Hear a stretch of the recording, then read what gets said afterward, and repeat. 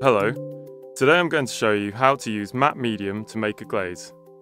Traditionally, artists have applied one or more transparent layers of colour over a dried painting, which will change the colour and brightness and will give a uniform finish to a painting. Using a palette knife, mix a very small amount of acrylic colour with enough matte medium to cover half of the painting. You'll see how translucent and how subtle the colour is.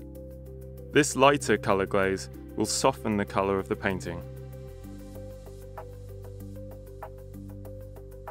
I'm masking a canvas board I've prepared earlier with Professional Acrylic colour.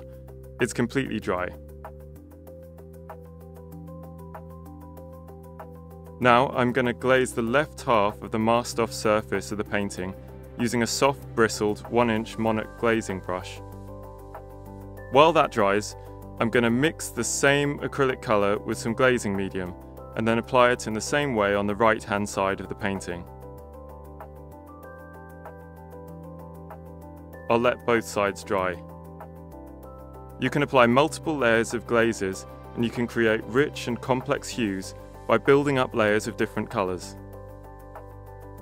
Here, on the left, the matte glazed area has a soft, even colour and finish.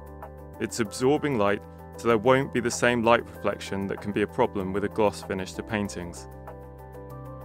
Here's the other side, where the glazing medium has been used and has a much brighter, more reflective finish.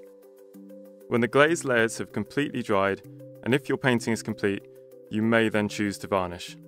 I hope you've enjoyed this video.